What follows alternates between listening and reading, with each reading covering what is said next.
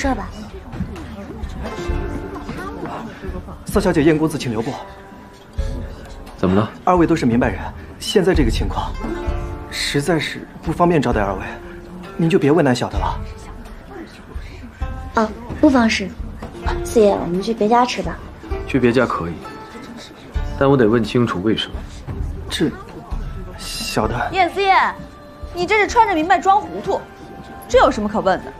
桑太尉被官家抓了，以他的身份，定然不会是什么小的过错，说不定会是什么大逆不道的大罪行。阿奇，你说你在这庆丰楼吃口饭倒是不打紧，可是如果你们太尉府真的招惹了官家，那你说我们同一个屋檐下的人，万一落了一个同谋，这该怎么解释啊？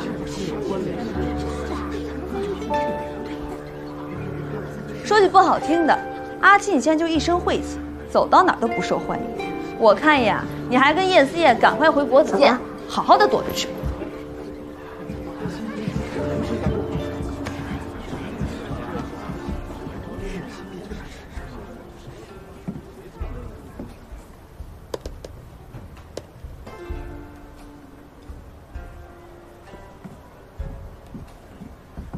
小姐，里面请。卓公子，宋佳音，你约我出来，自己还迟到，怎么现在还一脸喜色？卓公子见谅，小女子也是遇到好事了才耽搁。你遇到什么好事儿就不用说了，有话快说，别耽误我的事儿。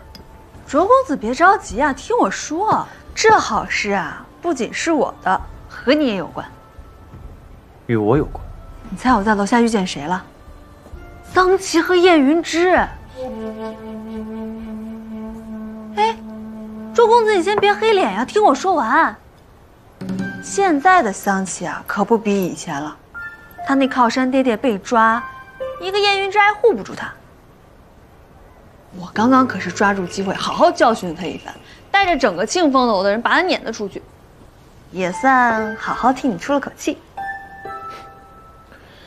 好歹你也是宋家大小姐，什么时候能收一收你这鲁莽的脾气啊？官家对桑府的态度一直模棱两可，谁也不知道这中间会有什么变数。再说，桑琪如果记恨上你，到时候拉你宋家下水，你打算怎么办？我遇到的是不是好事，还请宋小姐今后多加思考。我还有事要办。告辞了。哎，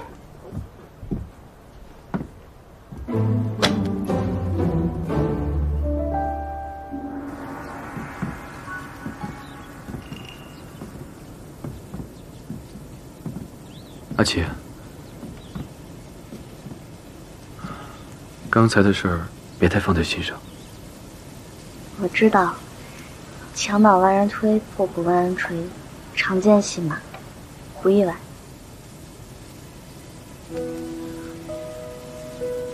不管发生什么，我都陪你一起面对。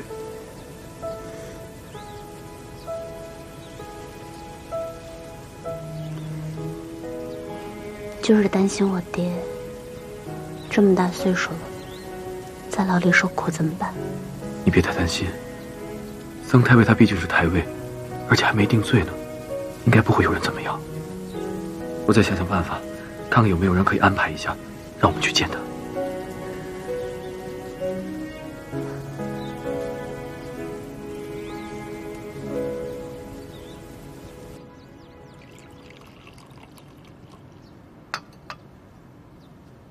不知贵妃召兰姬入宫，所为何事？听侄儿说，兰姬兰心蕙质，最近却郁郁寡欢，特让我为你安排些好事。卓公子安排的好事，稍安勿躁。官家到。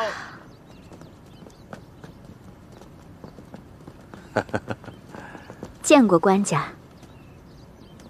免礼。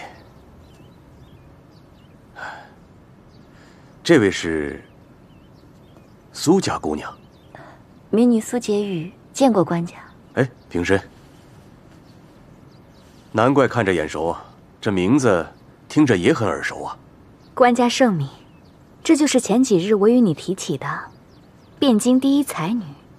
哦，那爱妃今天怎么和苏家姑娘凑在一起了？官家这话说的，外人听起来还以为臣妾配不上苏家的书香之气呢。臣妾腹中也是有2滴墨水的。不与官家说笑了，这苏家丫头啊，最近甚是烦忧，特意找我来开导开导。哦，她已到了婚配的年纪，正在物色好人家，可这寻来寻去啊，就是没有合心的。臣妾也是开导了半天，她才宽心了些。今日刚好官家也在，不知道兰姬有没有福气得到官家的祝福呢？爱妃，你倒有趣得很，尚未给自己最心疼的侄儿求过赐婚，倒先帮起兰姬来了。不过，爱妃的提议，朕必须得应允。苏家姑娘，若看上哪家二郎，到时候朕替你做主。谢官家。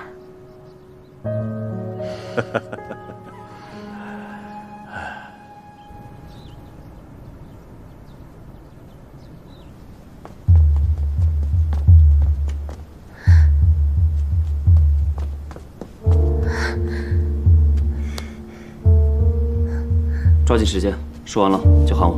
明白。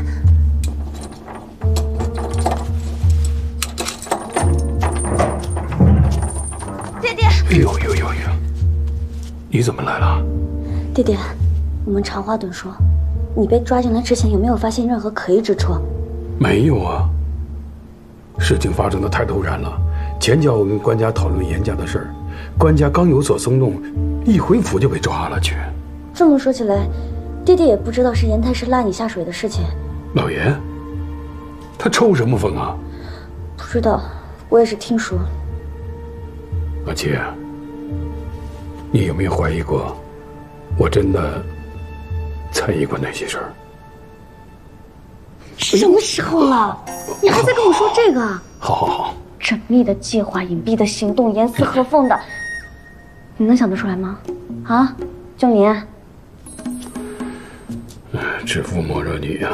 不过这件事儿，对方布置的这么周全，只怕这事儿解决起来不是那么容易啊。我知道，但首先我们要弄明白严太师为何要反水。